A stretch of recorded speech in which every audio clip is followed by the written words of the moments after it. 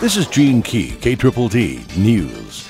A multi-block evacuation order was in place. 2 Amarillo workers were hospitalized with minor injuries and another was treated and released at the scene.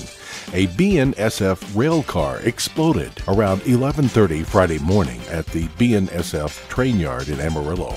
Crews with BNSF and the fire department's hazmat team are attempting to determine what caused the rail car to violently explode. There were reports of chemicals on or near the rail car, prompting a short evacuation of nearby residents Friday.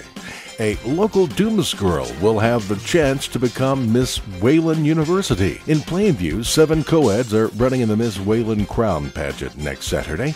Representing the Office of Communications and Public Relations is Alyssa Palzer from Dumas.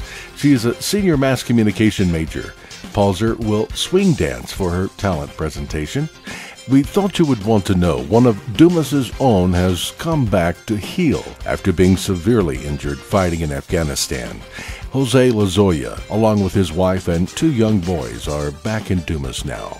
Jose, with his family in tow, left Dumas to start serving his country in February 2010. Jose was deployed to Zabul province, Afghanistan on April 27th. On June 2nd of this year, Jose was almost killed in an IED blast.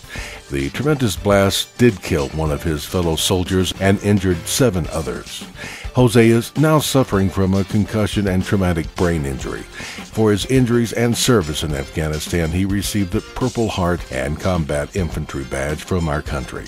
If you happen to see Jose or his wife out in Dumas, you might like to say something like, "Thank you for your sacrifice." This is Gene Key, KDDD News.